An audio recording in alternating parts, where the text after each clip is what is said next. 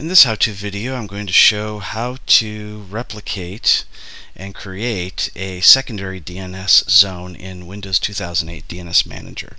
So first we'll open up the DNS Manager by going to Start, Administrative Tools, and then DNS. From here we see two different domain controllers that have DNS servers that are in the DNS Manager. We'll expand the forward lookup zones of both of them. Here we have test.local, and here we do not. So we're going to make test.local a secondary DNS zone inside DC02. So first we have to allow the replication. So we right click and we choose Properties. We choose Zone Transfers, and from here we can choose the zone transfers to any server, only zones listed on the Name Servers tab, or only to the following servers. So the most secure way would be to use one of these two options where we can edit and add a server. So we'll go ahead and do that.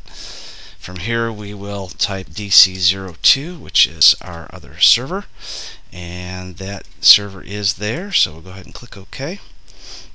It also shows the IP6 version as well, but we don't have to worry about that.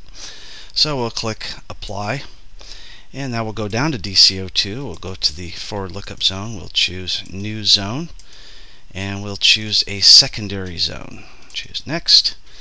Secondary zone name is going to be the same as it is in DC01. Here we will type in the name DC01 so it knows where to replicate, and choose Next, and then Finish. Now from here we can see that the zone has immediately replicated with our test.local right there. If the replication does not work, then right here there'll be a red X.